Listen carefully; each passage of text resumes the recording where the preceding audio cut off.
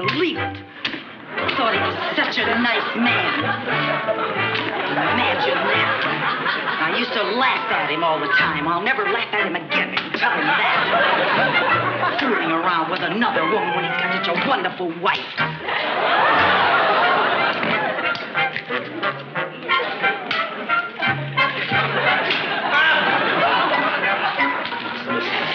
He ought to be ashamed of himself, that's what. Mrs. Carmichael. Oh, hi, Mrs. Berles. What's Mr. Burl got you doing? Oh, well, I'm just fixing him some lunch. Well, that's very nice of you. Where is Mr. Burl? But he's inside with a friend of the family. Friend of the family? Miss Rhoda Lee. Oh, how nice. Milton's been wanting to get together with Rhoda for a long time. He got together with her, all right. I think I'll go in and say hello. Oh, no, they're very busy. They're very busy in there. I don't think you should go in. You've been busy, too, haven't you? Yes, I've been doing some shopping. Yeah. I bought Milton a surprise anniversary gift. Oh, how nice. Well, I think I'll just poke my head in. No, don't poke. So you got him a surprise gift, huh? Yes. I bought him a new golf bag. Oh, that's wonderful. Sometimes a man gets tired going around with the same old bag.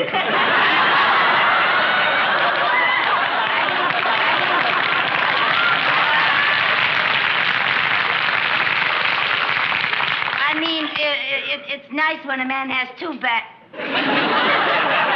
That's a good gift. No, don't let him know you're home, please. You better stay right out here. You don't go in there because then he'll know you're home and he'll come out here and he might see your gift. You better hide it. You really ought to hide this. Well, yes, it's a beautiful gift. You don't want him to see it. If he knows you're home, he might come out here. Why don't you hide it upstairs? Maybe you're right. Yeah, I know I'm right. You know, I'm glad you're fixing Milton some lunch. He needs to keep up his strength.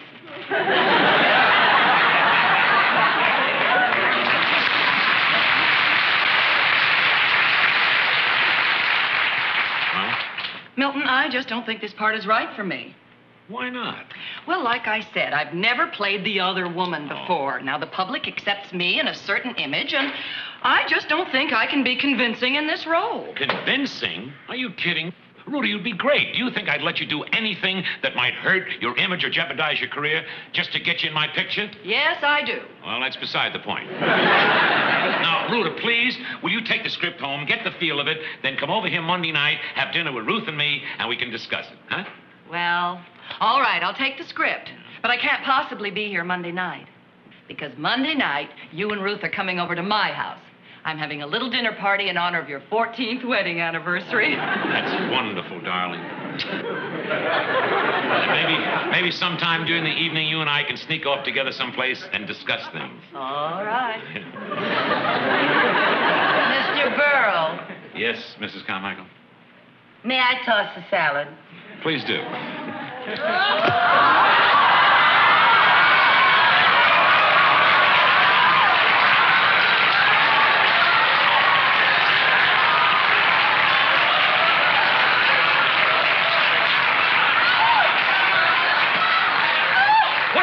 What's the big idea? What are you, some kind of a nut? You're the one who's some kind of a nut. Married 14 years to a wonderful wife. A wife who worries about you, brings you chicken soup when you're sick, and laughs at your stale jokes in Kansas City. And what thanks does she get? You call her stupid and carry on with another woman. Another woman? Me? Oh, act so innocent, you teeny bopper, you.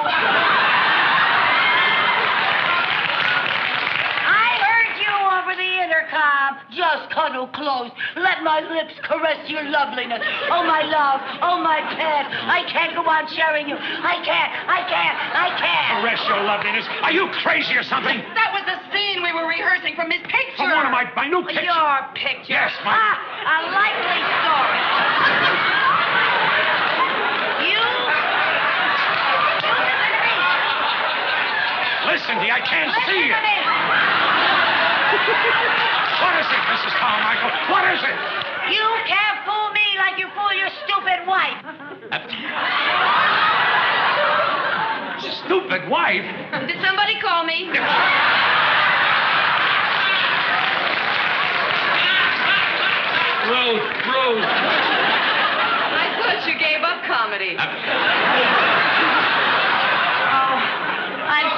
sorry, Mrs. Burl. I tried to keep all of this from you, you poor little thing. Now, Ruth, this is an entire misunderstanding. I'll say it is. Yes. Mrs. Carmichael overheard us rehearsing a love scene, and she believed it. You bet I believed it. I heard every word you said. You're not kidding me. Now, will you stop that? Give me that. This is the script. This is the script that we're reading. Don't you see these lines? Now, what script? Caress me, my love. Let me caress your loveliness. My love, my pet. I can't bear to share Yeah, you. read it. Look. Read it.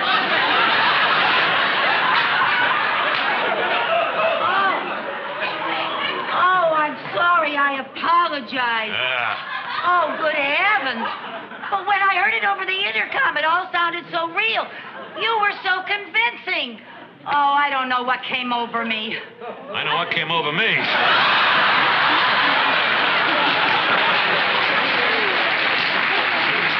Mr. Burl, can you ever forgive me? Forgive you? Mrs. Carmichael.